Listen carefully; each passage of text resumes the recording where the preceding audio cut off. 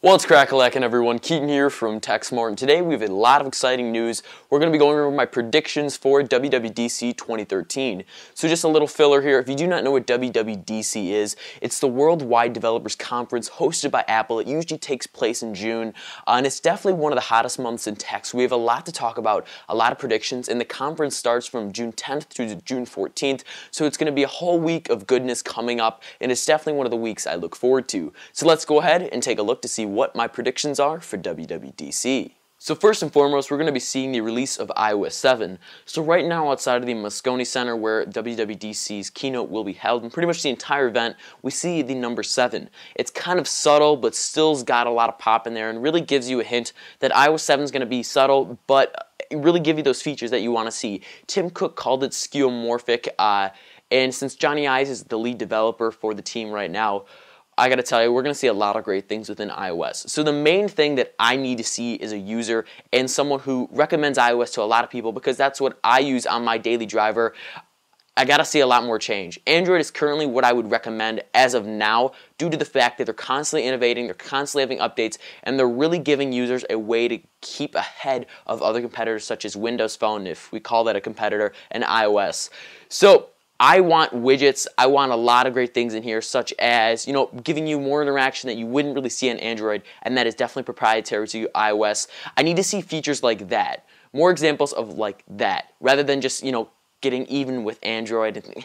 When you try to play to get even, it doesn't really work out. You need to play to win and to get ahead in this industry, because this industry is thriving, it's very vast, and there's a lot of competitors that want to knock you out of the top spot. So iOS 7 will bring a lot of great features, and there's going to be a lot of great testings and developers out there who really are going to make this software the greatest, and is going to allow Apple to go ahead and pull ahead in the kind of head-to-head market with Android. So I do expect the Mac Pros as well as the MacBook Pro Retina and standard MacBook Pros to be updated with the new Haswell chipsets that were just released by Intel in the last few weeks. They've been the talk of the town, and I do think with incorporation of these chips, it'll really give users a new way to go ahead and buy computers and a compelling reason to go ahead and upgrade to the newest model. Typically in the past, they go ahead and do this, but there's not really much in technology that would want me as a consumer to go ahead and buy the computers, as if just an update in the chipset isn't too much of a change for me. Maybe if they brought back the 17-inch laptop, that would be a compelling reason to go ahead and buy a laptop, but of course they discontinued that, so I don't think we'll be seeing that.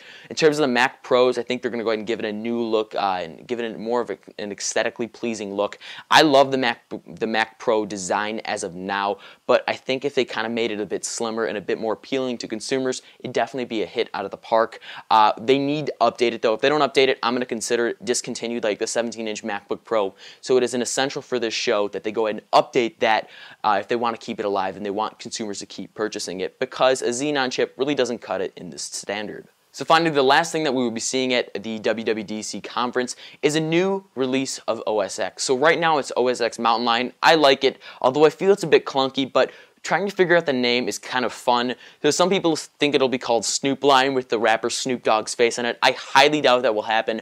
I'm personally thinking Sea Lion, as that's the only kind of lion I can think of. But Apple likes to go ahead and work with cats, so to speak, and have it in the cat family. And there's not many other lions and cats I can think of that they haven't used already. So Apple, you have a few options here. You can go ahead and create a new animal that we've never heard of before, breed this species, and then go ahead and name it with a lion or a leopard, something like that. Or you can go ahead and use Sea Lion and start to move over to the aquatic animals, which I think would be really cool. But hey, Snoop Lion is always an option, and Snoop Doggy Dog, where you at? So things that we will not be seeing at WWDC is the iWatch. The iWatch has captivated the news. It has absolutely grabbed everyone by the throat and said, this is the future. This is what technology will look like. Wearables are the next big thing. We see smartwatches, Google Glass, things that really allow you to stay connected with your world. You can go and talk to people whilst bringing technology into it without having to reach into your pocket and pull out your phone. I know that is such a hard task. It is super hard, but wearables are the next big thing. So since the iWatch has really captivated attention, we found out the parts, things like that, I think Apple's going to have their own event for it. Why? Because it has really captured the media. Why put it in a conference that already has great things released in it and kind of dilute the kind of coverage towards that and have it brought over to an iWatch. Give the iWatch its own event, give the products their own event. It just makes a lot more sense, and it allows Apple to keep the revenue up and still keep all the platforms happy, as Apple likes to keep all platforms happy and constantly innovating.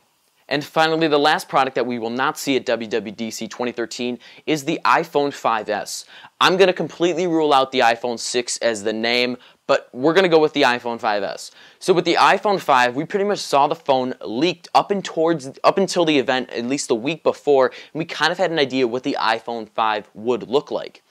Considering we've only seen a few images of just the components and not really the shell of the phone itself, I'm going to rule out completely that we will be seeing that. And again, as we said with the iWatch, give the two biggest products their own event, as it will captivate the media's attention and allow Apple to keep thriving with all their platforms and allow them to stay equal in terms of revenue and attention like that. If you go ahead and separate one platform with another, you're kind of ruining your products and what you really built the Apple name on. I mean, if you go ahead and release an iWatch or an iPhone at this event, what's that really going to say to OS X? It's really going to kind of dilute the media's attention towards that.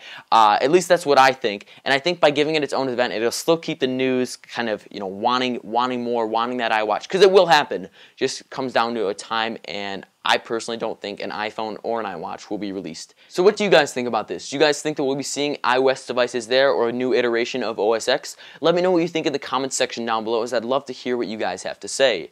Also, be sure to hit that subscribe button, as you do not want to miss the coverage that we have coming up on the WWDC event. We'll be having so much coverage that I personally don't know if you guys can actually handle it.